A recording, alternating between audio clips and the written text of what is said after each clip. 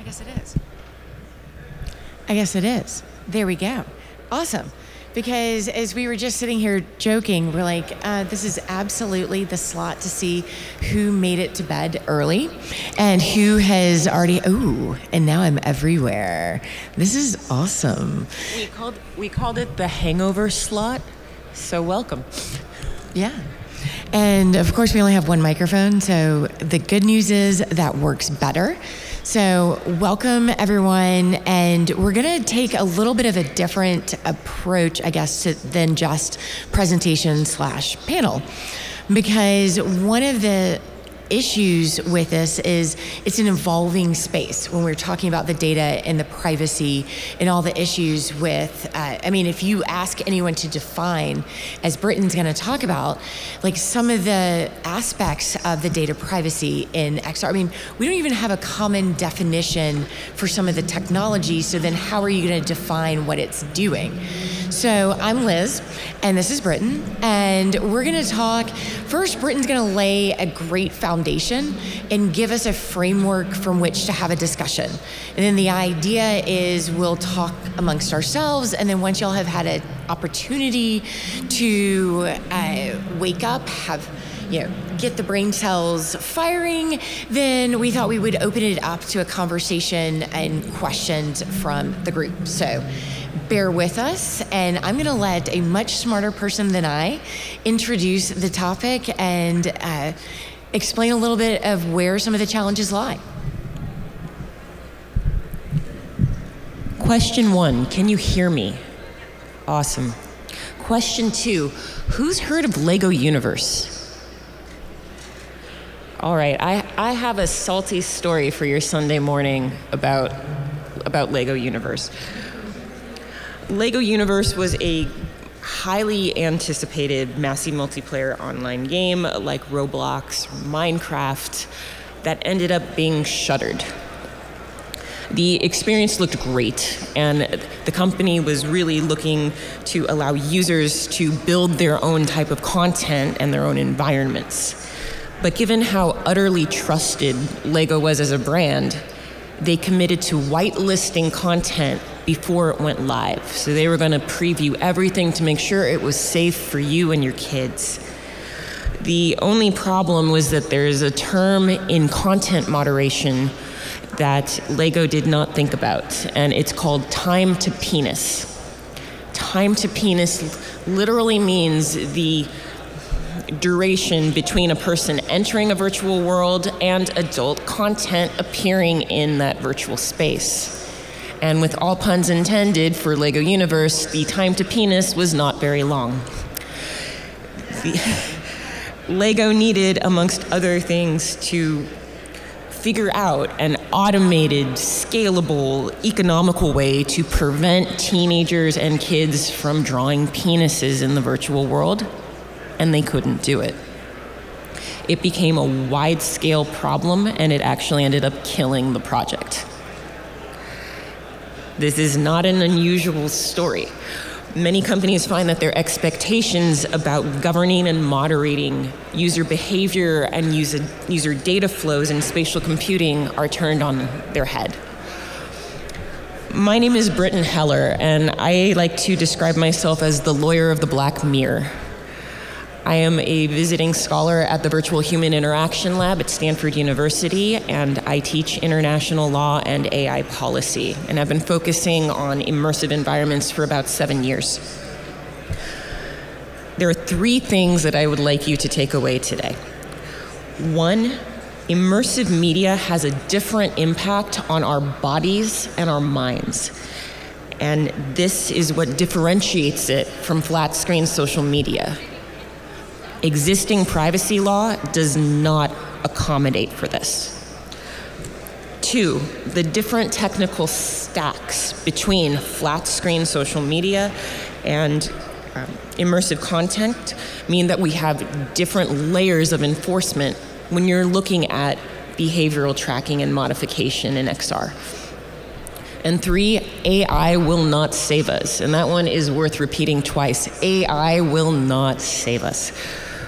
Overall, the systems that we create in 3D environments are fundamentally different from 2D environments because of the technical stack, the potential impact on users, and the uninformed state of the law.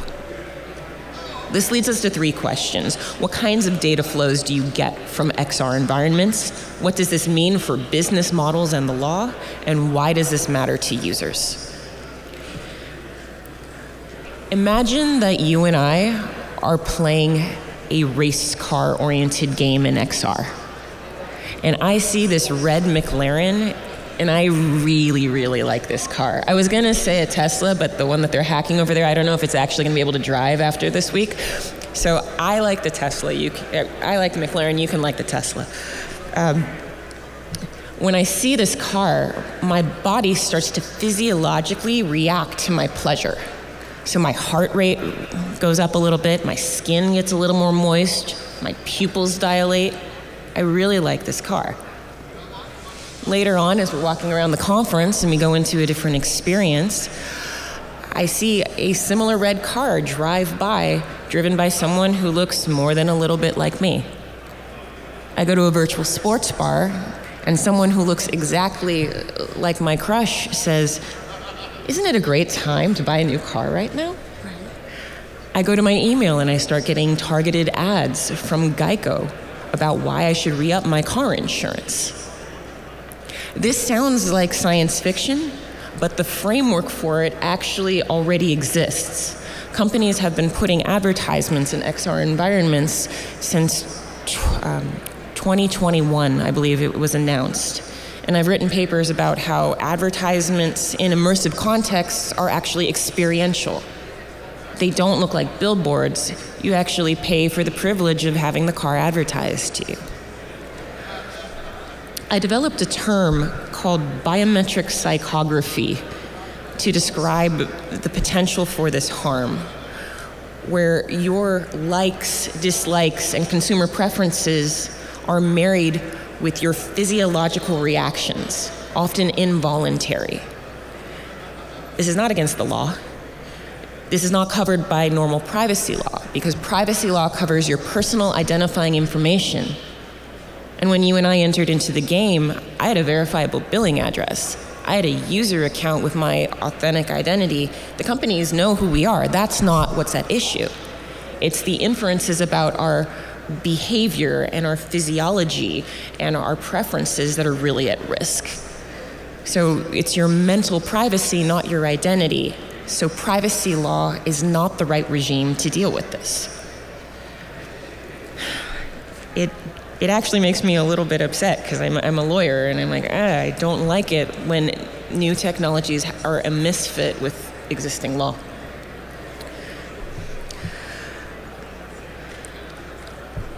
Because there are different psychological and neurological impacts than socializing with people in video game worlds, I'd like to review the 3 characteristics that make something immersive. And I think that when you understand this, you really get that this is not flat screen media anymore. First is presence. Presence has been studied in communications departments for decades, and formally it's called the illusion of non-mediation. When you go into an XR environment, it feels real. The first thing that we do at the Virtual Human Interaction Lab when we have somebody visit is I have them walk the plank. I put them in an experience where they are over a chasm and they are walking along the plank, because nothing brings the feeling of presence to you more acutely than feeling that vertigo and feeling your heart rate rise and seeing how your physiology reacts to the screens and the spatial audio and the impact, to show you that this is not a Twitter feed, this is not Facebook, and therefore maybe we shouldn't be regulating it in the same way. Jeremy Bailenson, who's the founding director of the lab, says we should think of VR not as a media experience, but closer to an actual experience. And the visceral pit in your stomach you get when you have fear of heights, that's what that is. And we do that before talking about empathy and education and all of the other benefits of VR so that people understand its power. Second is immersion, and that's when users really feel like they're in a virtual environment. A virtual violin performance has to have all of the trappings of watching a performance in an actual theater. Different views from different seats, different movement flows through aisles, spatially oriented sound. So it's the way that XR experiences use your sensory input to stimulate the user through light, sound, sense, tactile input. Finally, there's embodiment, and this is my favorite one because it reminds me of Looney Tunes. Embodiment is the feeling like your avatar or your virtual body is your actual body. And a researcher named Mel Slater took a famous social psychology experiment called the rubber hand experiment.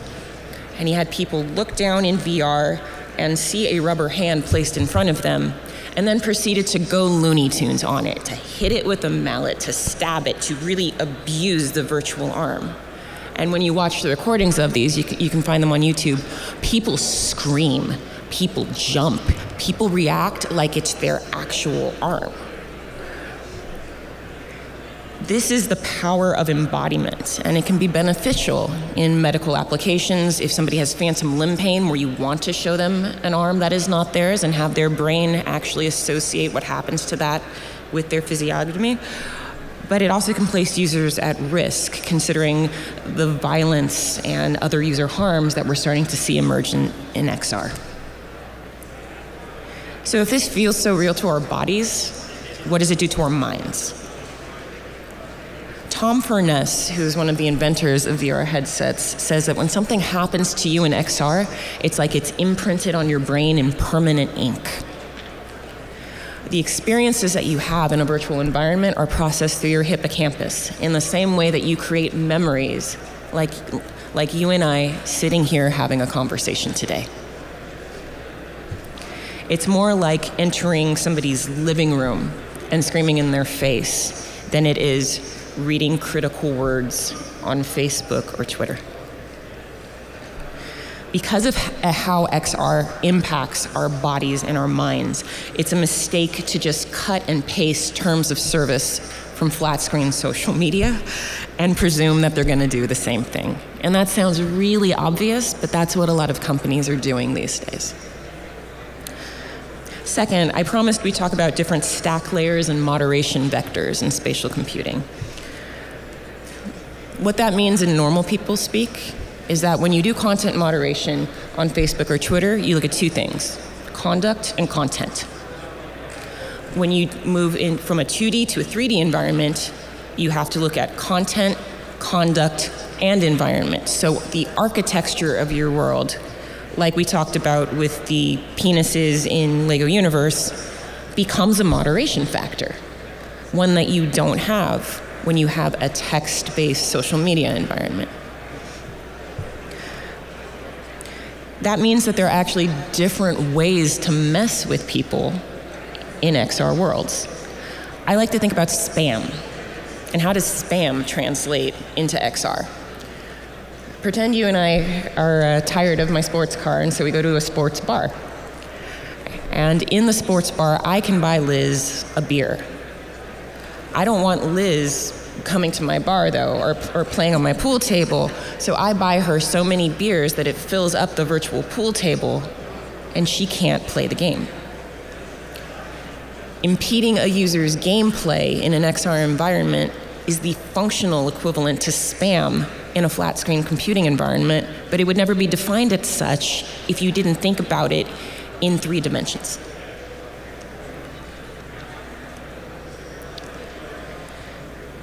See, I'm going to skip a little bit ahead because we have a lot to talk about. 3, platforms are having a lot of challenges trying to create trust and safety regimes and privacy regimes because of all of these complicating factors. This is a new form of media with new impacts on your body and mind. You need new rules. A lot of people ask, why didn't LEGO just create a filter to screen out all the penises? And the answer was that most social media content is moderated by automated filters in an ex-ante fashion, so before it ever hits a flat feed. Facebook takes 97% of hate speech off before you ever see it. And the way that they do this is by using classifiers. So it's basically a huge AI profanity filter. This is not possible in the XR context yet. We don't have scalable, affordable, reliable ways to create classifiers for 3D environments. We don't have the data sets yet to use. Computer vision is the way that I think we're going to be able to do this, but think about all the different ways you can describe a cat. We don't have publicly available data sets yet to try to audit what a cat would actually be in its many forms and colors and shapes and sizes. Currently, when companies do content moderation, one, they just don't do it for XR. Two, they use a voice-to-text transcription and then run it through social media filters, which does not catch context or behavioral or environmental factors. Or three, they try to use real-time behavioral tracking, which is just not scalable and puts the burden on users. When you report a violation in a platform like Horizon Worlds, it takes 1 to 2 minutes of content and gives it to the company. That normally is not enough to determine the context of what's actually happening. And when if you watch videos of people who are reporting abuse happening, you often can't tell who is saying what to whom and what's happening, especially in 60 seconds. Reporting is done differently as well on every different platform.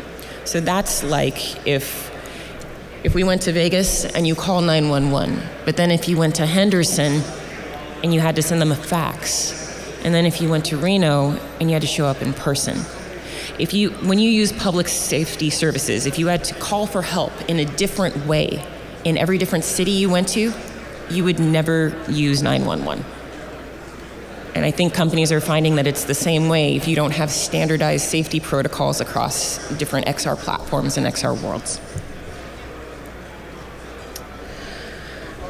Generative AI looks promising as a tool to help, but it does not yet have the discretion or the contextual understanding necessary to help with the nuance that will be required for helping to modify or govern user behavior. Realistically, AI-based solutions are several years away from having sufficient sophistication, enough data, and adequate training to work in spatial environments. So, overall, the differences between social media and XR are stark. And they emerge from the interactive features of immersive experiences and the neurological impacts that this has on users. And this has resulted in violations of what I called the right to mental privacy. Other scholars in Chile have called this neurorights. Brain-computer interface scholars are talking about a battle for your brain. It's a new book that came out discussing that. And they're all part and parcel of the same thing, where the sanctity of the content of your thoughts and the inferences that can be made about your health and your sexual preferences, your political preferences, your gender, your age, all of these things we can determine from data flows really shouldn't be used to send you advertisements. If so, I think it's actually a failure of the imagination.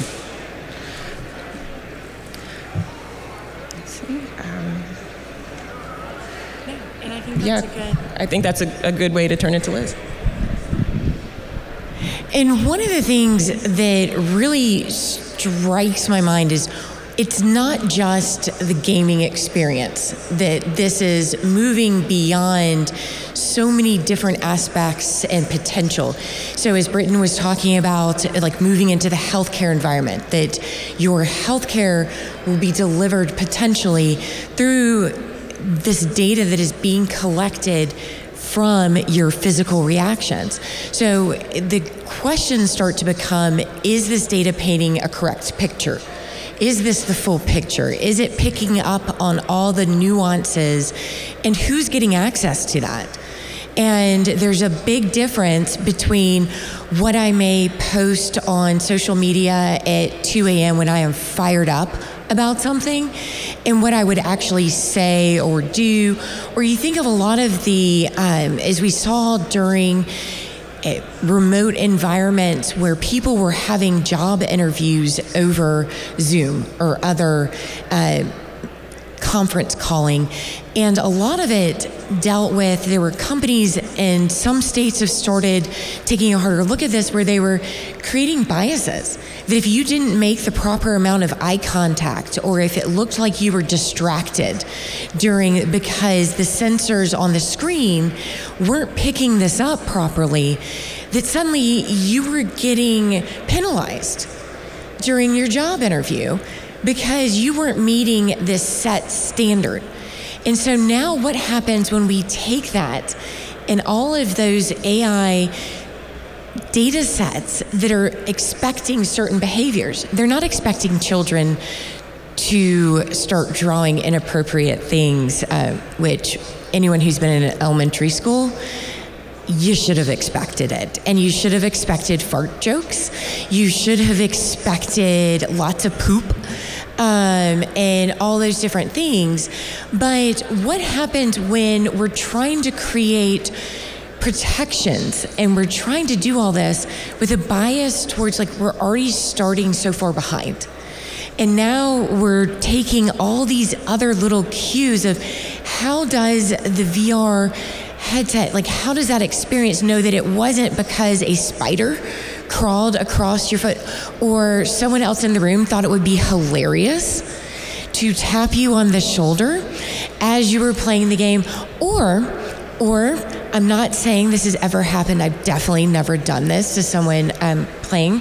But what happens if you move furniture while they're in the middle of, and suddenly they're tripping over something because it was really freaking funny, and it just serves them right, but suddenly that reaction is getting captured.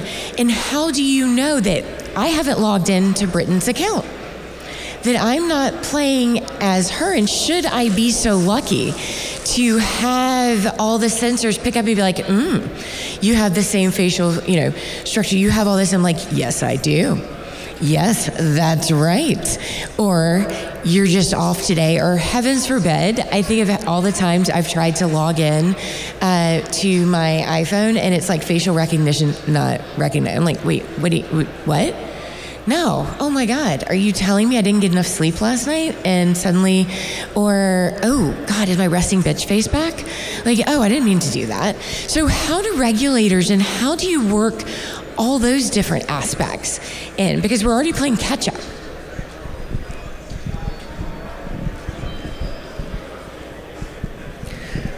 One of the things that I like to do when I talk to regulators is tell them the type and quality of information you can get about a person from these data flows. And I realize I didn't mention that before. There was a study that came out last week. So this is the absolute newest information from UC Berkeley. And the study said that a machine learning model was able to accurately predict the height, weight, age, marital status of a user in XR by the way they moved.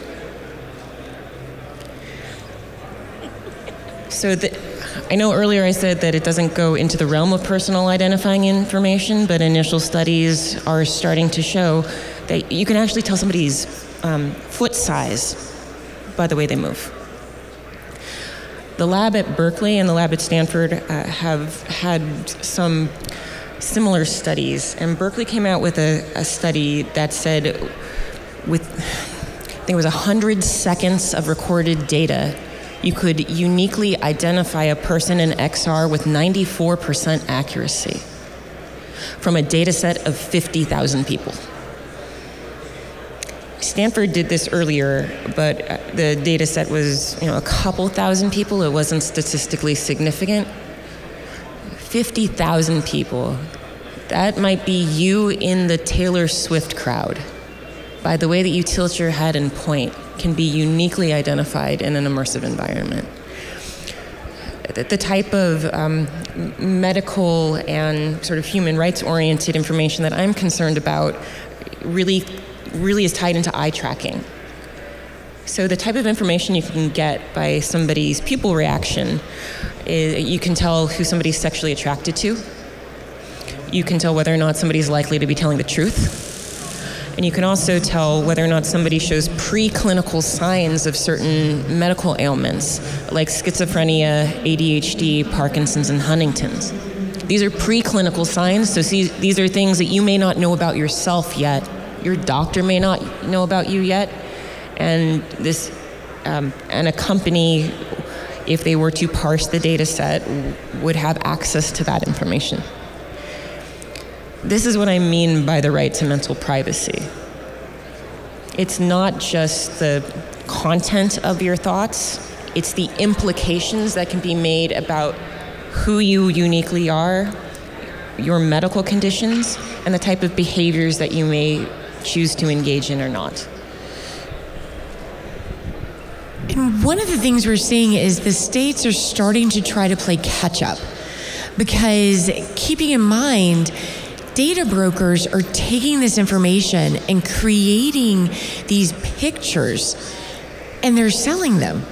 And the regulations really are not keeping up with who should have access to this and how do we protect it.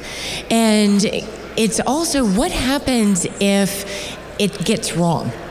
That 1 out of 50,000, it's wrong.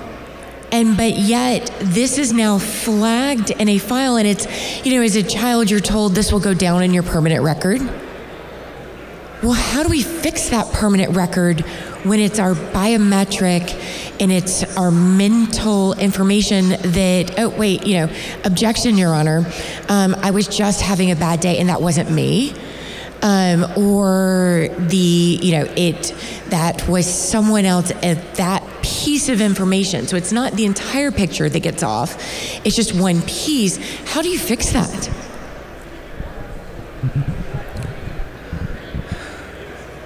I don't have a good answer for that. I wish I did. Because right now these type of data sets aren't auditable by the public. In certain jurisdictions, people are proposing a right to have all your user information about you available, but these are profiles made to sell you something. It's not an essential part of your user account and things. Another thing I tell regulators is that you can't outsmart the machine, because a lot of them think that somebody advertising something to me, that's obvious. That's not, I'm not going to fall for that. In XR environments, you can actually switch out elements in the environment at blink rate.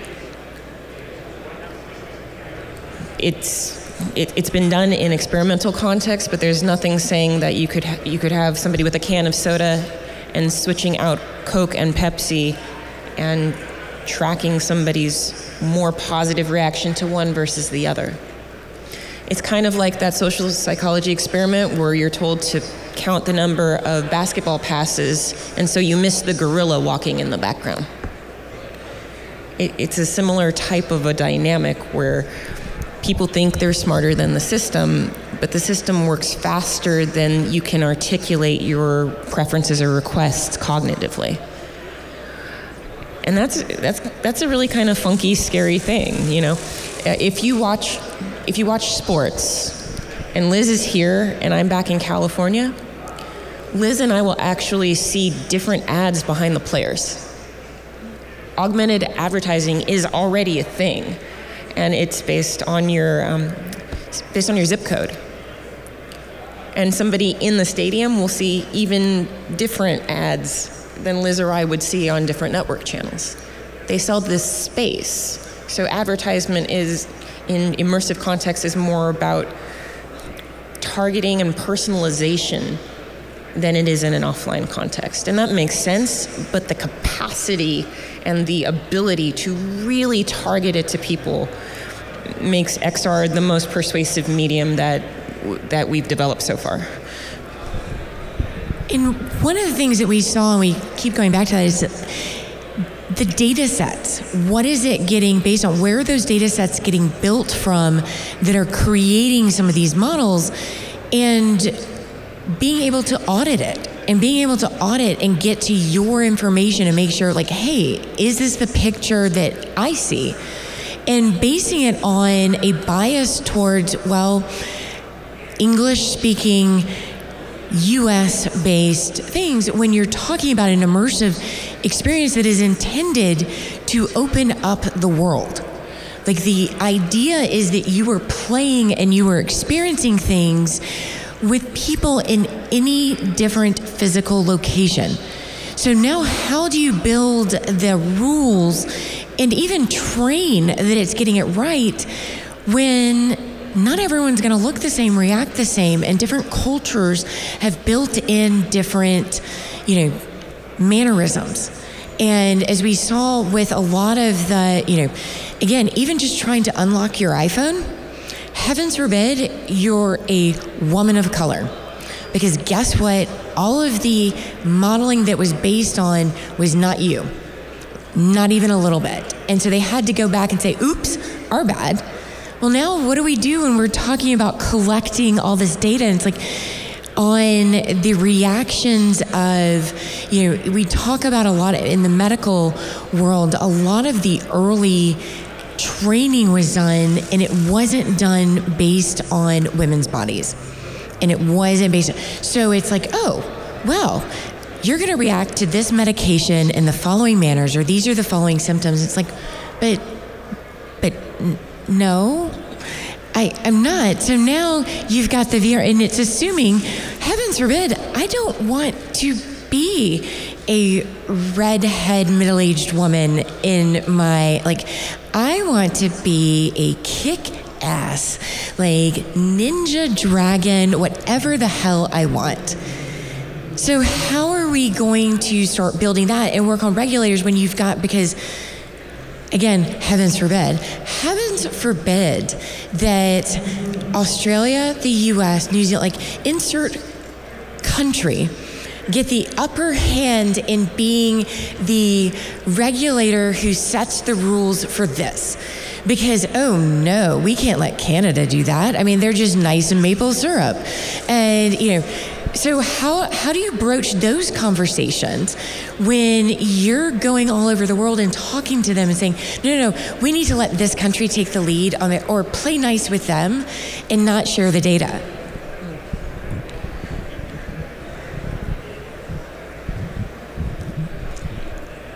If y'all notice, I give Brittan all the really hard questions, because this is what she gets for being so smart and being a professor, shaping young minds that are creating this future. So, sorry. But those aren't young minds. Those are crusty old minds. That's why I'm about this. A lot of people in Europe argue that GDPR should cover it. They argue that Article 1 of GDPR should cover all of the privacy protections for XR, and then we're done. I take issue with that because these are new types of data flows, and they're not really anticipated by the regulatory structure. And they're more akin to medical data to me than they are personal identifying information. The Future on Privacy Forum just did a really optimistic study where they determined that biometric laws in the US are covered by state-based law. And if you have a business that creates XR products, you know this because there are certain states you're really, really worried about selling in, and certain states you may choose to not release your product in. And those may be Illinois, Washington, or Texas. There are other states that have privacy laws, not biometric laws, but you think about, sometimes I talk to regulators and I ask them if they've tried smell-o-vision. And they look at me like I'm nuts. And I tell them that in the lab and in commercial context now, you can actually go before a campfire in XR And you don't just hear the campfire, and you don't just see the campfire, you can actually smell the charcoal.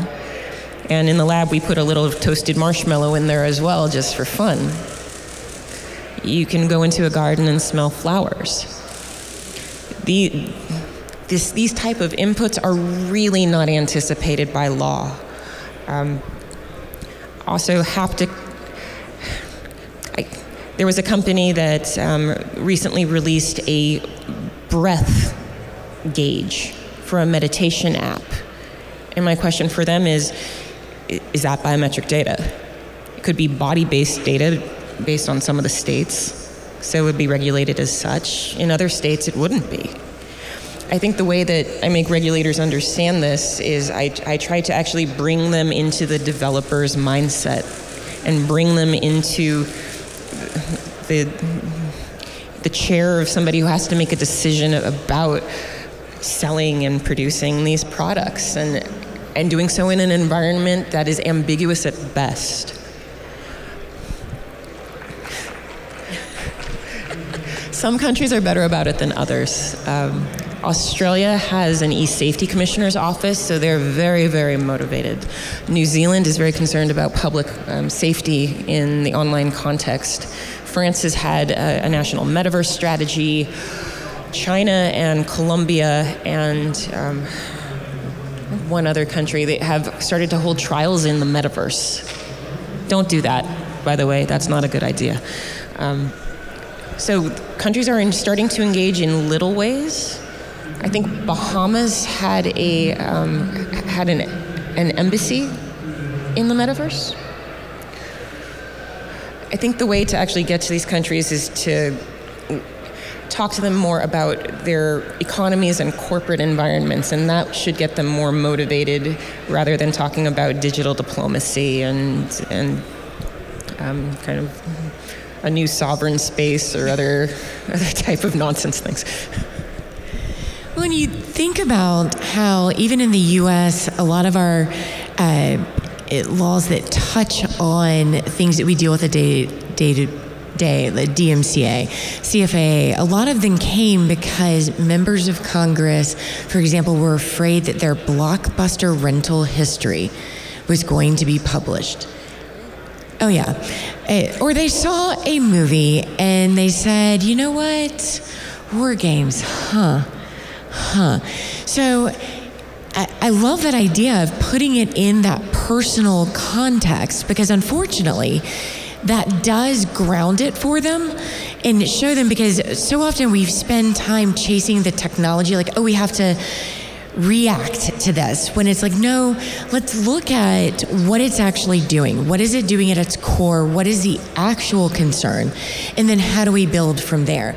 So I love that you're getting them that hands-on, but how do y'all scale that kind of advocacy? Or how do we, as a community of users who are concerned about, or builders, how do we take that idea and that approach and scale it beyond, and bring it down to that local level or that regional level of, hey, do this, see this, experience this, and know that this is going to impact what you're doing?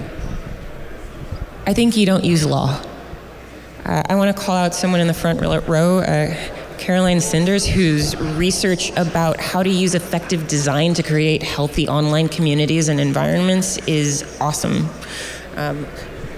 Yay.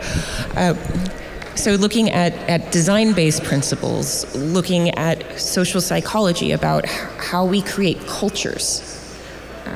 Some of my very boring academic work focuses on the theory of code as law and how that has ignored norms. And norms are the way that we create culture and we self-regulate our own online environments.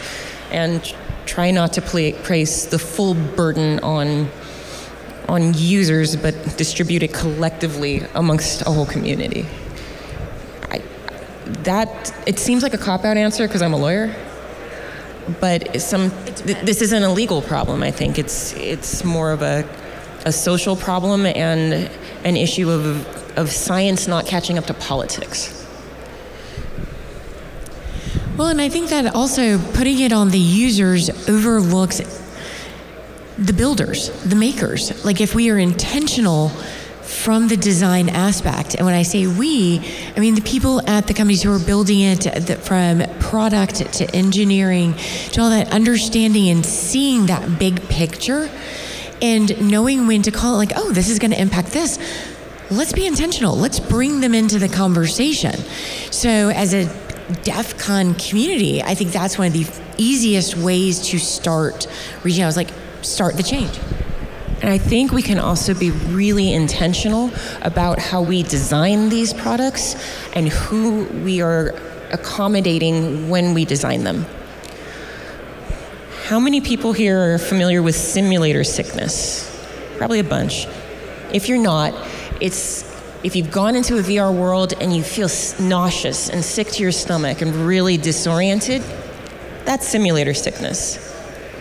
In the earlier iterations of headsets, more women than men reported simulator sickness, and people started to write about this. And some said it was just my delicate female constitution, and the fact that I may produce babies one day, or the fact that I don't play first-person shooter games.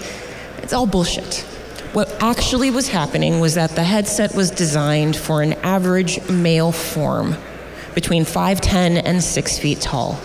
There is one measurement that is essential to preventing you getting simulator sickness. It's the interpupillary distance, the distance between your eyes. If you go to the optometrist, they measure this to put you in a pair of prescription glasses. The interpupillary distance on early VR headsets was not adjustable. So it was akin to putting 51% of the population in the wrong pair of glasses. No wonder women were reporting sickness and discomfort. And there were studies following that by Jessica Outlaw that actually showed women weren't returning to VR environments because they felt uncomfortable.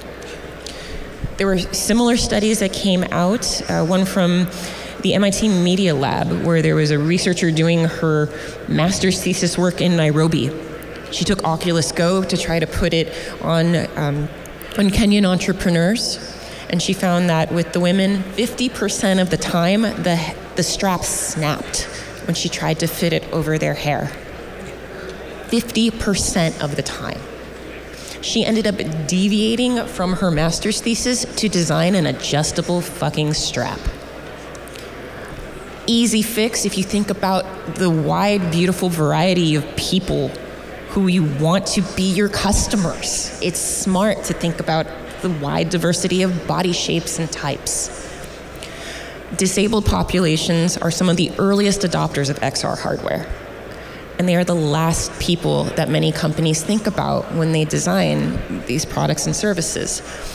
Oculus didn't change their vantage point to make it adjustable, whether or not I was standing or sitting, until update 31.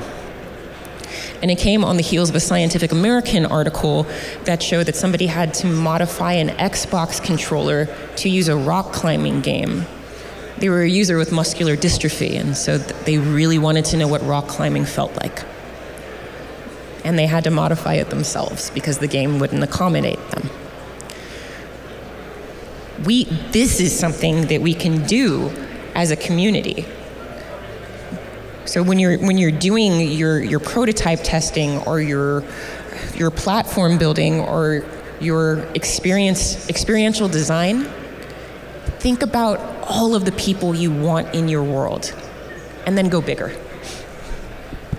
Yeah, and I think bringing it back to what Brittan was talking about before is like that full stack of an understanding it's not a level playing field. And by that I mean it's not a flat screen.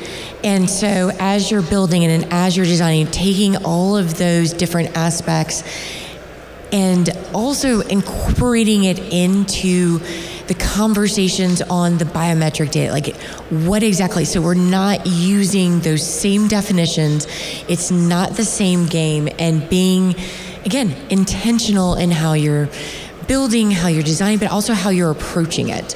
And be it with the conversations you're having with, regulars as you're watching that, I think really just kind of bringing it all, this is not this is an immersive environment. It is the entire all-encompassing environment.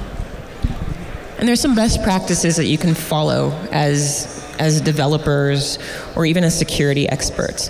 A best practice for XR is to actually keep the data on device. That means that you have to get a warrant to access the data. The problem with that is it really impedes your processing speed. It's very, very expensive. It kind of drains your battery. So the other thing you can do is when you're looking to third-party cloud providers, you can be really deliberate about asking them about their data retention, storage, disposal, all of their data policies, because what your third-party data provider does is basically what you do. And being a savvy customer. So pushing back if there aren't privacy protective services like you feel meets the threshold that you want to protect your users. No, and that's excellent, because the change starts with calling it out and bringing it to the attention of and paying attention, because you also think of all the different users and whether they're going to understand, a 12-year-old child is not going to care about all their different things, but it's like all they know is there's a lag time and they're annoyed. It's like, no, let's make sure that we are paying attention, that we are bringing it in, and that we are reporting it, raising it. It's kind of like the name and shame of, hey, this is a great game that you've created for children or geared towards this market. Now you're creating their permanent record for their school, for that, the equivalent of that example that's going to follow them forever and is going to be based on AI modeling and data points that are not necessarily accurate. I mean, they're going to be based on, if we're looking at the early sets, the 5'11", 5'10" male, interactions and all of that different things. So what is, like, if you had to think of like one kind of way to bring it home of how you're dreaming of electric sheep, what are some good takeaways other than, I love what you were saying with the proactive steps. What's a good nugget? What's the quote? It's the hangover spot on Sunday morning. I don't know if I have a quote.